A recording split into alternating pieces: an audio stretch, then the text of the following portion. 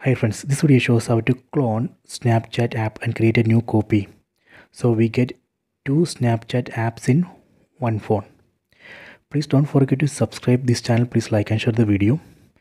You can see in this phone I already installed Snapchat app. I am going to clone this Snapchat app and create a new copy. So I get two Snapchat apps in this phone. First go to settings, tap on the settings app icon. Go down, go to apps. Go to app cloner. Here you can see list of apps. From this list select Snapchat. Then we can tap here and enable app clone. So it will create new copy of Snapchat app. Let me tap here. Done.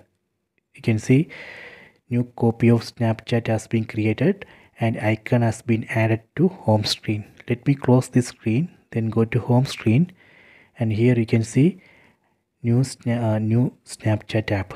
So now we can see two Snapchat apps here.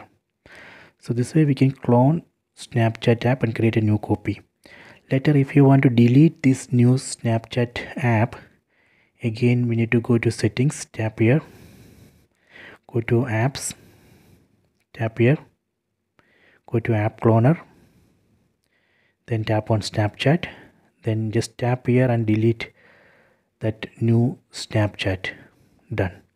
You can see new Snapchat has been deleted. Let me check. Go to home screen. See, now it shows only one Snapchat. Okay, so I hope you have enjoyed this video. Please check it.